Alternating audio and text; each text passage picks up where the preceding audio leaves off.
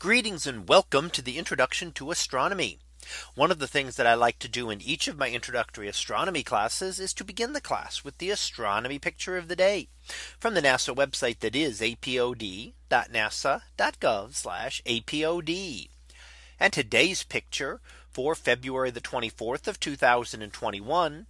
Well, it is titled Spiral Galaxy M66 from Hubble. So what do we see here? Well, this is an example of a spiral galaxy, and it is from the constellation of Leo and part of the Leo galaxy triplet. So three galaxies relatively close together, separated by about the diameter of our full moon. So you can see them very close together. Here we're looking at just one of them as imaged by Hubble Space Telescope. And we look out at it and we see the distinct signs of star formation that are associated with spiral galaxies. Now we can see three different things here that associate this with star formation.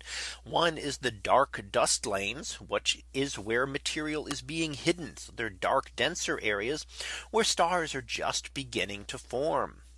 Outside of that, we see some blue stars, clusters of blue stars, which are relatively young stars. Now we know that they're young because these hot blue stars only live for a short time. So if they can only live 5 or 10 million years, then they must have formed within the last 5 or 10 million years.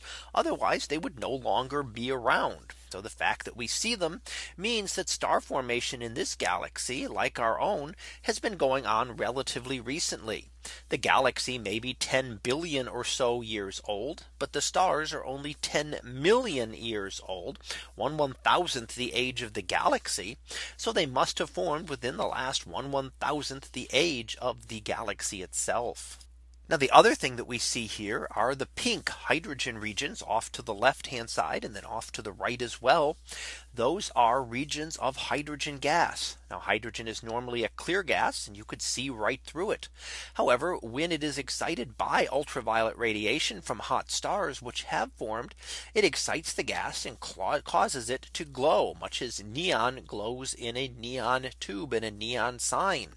So here hydrogen is glowing in the same way. And when hydrogen glows, it gives off a distinct red color that we see as pink here in this galaxy.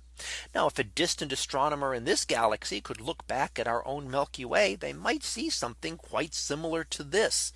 They would see the same signs of star formation that we see from inside, but would be able to look down at our galaxy and see them and be able to see the different processes of star formation, just like we see here, that our own galaxy, and in fact all spiral galaxies, go through. So it is a common thread among spiral galaxies that they all have relatively recent star formation. And that differentiates them from things like elliptical galaxies, which underwent a massive burst of star formation maybe 10 billion years or so ago, and used up all of their gas and dust and no longer form stars. So when we look at those galaxies, we see no blue stars, we see no pink hydrogen regions, and we see no dark dust lanes, as we're used to seeing in spiral galaxies like the one we're looking at today, which was M66 as seen by Hubble Space Telescope. So that was our picture of the day for February the 24th of 2021. It was titled Spiral Galaxy M66 from Hubble. We'll be back again tomorrow for the next picture. So until then, have a great day, everyone, and I will see you in class.